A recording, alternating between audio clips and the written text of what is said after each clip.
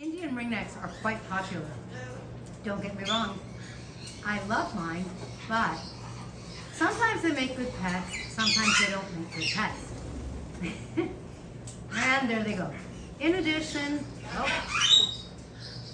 to the fact that the females can be matriarchal, and that's another way of saying mean. You know, they cannot be affectionate. Most Indian Ringnecks are not affectionate the way, say for example, a conure is. Hello, Forrest. Oh, I see. He flew onto the camera. Right now, because it's the mating season, for the first time, these two are being far more friendly. They're chasing each other. Is she playing hard to get? Maybe. And I don't put them in a cage together because I don't want her to hurt him, although it's less likely to happen now. But for his safety, I keep them in their own cages, and I'm letting them come out now. Over here we've got Forrest and Quantum, green tea conure, and Cape Parrot saying hello. So I love watching these two interact. They're doing things like she is asking him to feed her.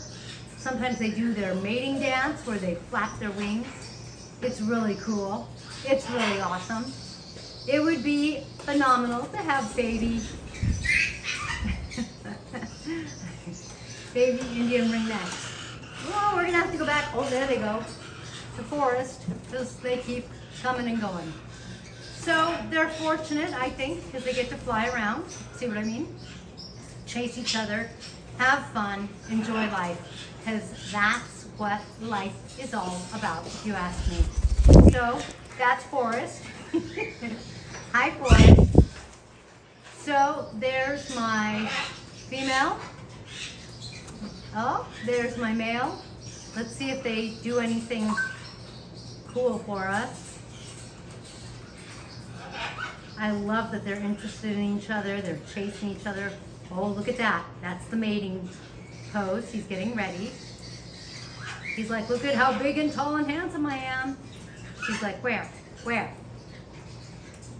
Keep going, Jules. Keep going. Look at me strut around. And she says, oh, that's not too bad. Hi, Parrot. Look at me. Oh, look at that. And there's some bonding going on here. What I want to see is some mating. So there you have my Indian Ringnecks. Oh, look at him. How awesome.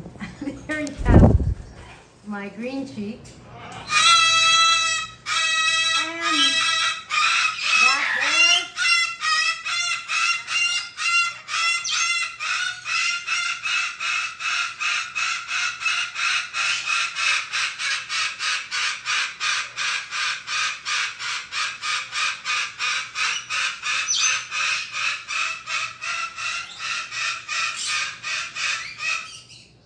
And that, of course, was the umbrella cockatoo.